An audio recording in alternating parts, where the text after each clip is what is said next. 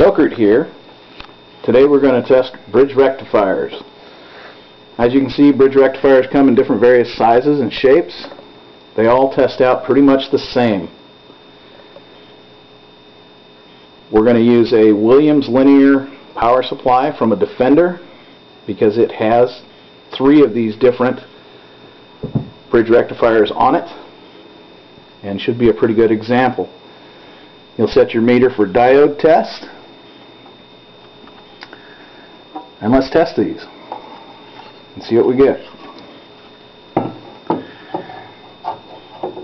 Once you've identified the legs of your bridge rectifier, one will be positive, one will be negative, the other 2 will be AC. You'll take your negative lead to the positive, your positive lead to either AC leg, and you should read between 400 and 600 on your meter. If you read something like this, where it's 1800, you have a bad leg of the bridge rectifier.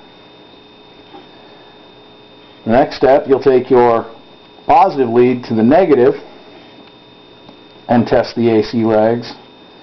And again, it should read between 4 and 600. That was the 3502 that we just tested. The 401 tests out the exact same way. Negative to the positive lead, positive to the AC. Oops, if I can get it. And you'll get 4 to 600.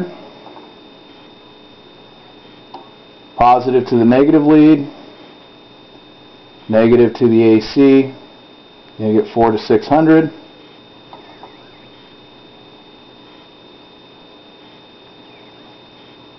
And that bridge rectifier is good.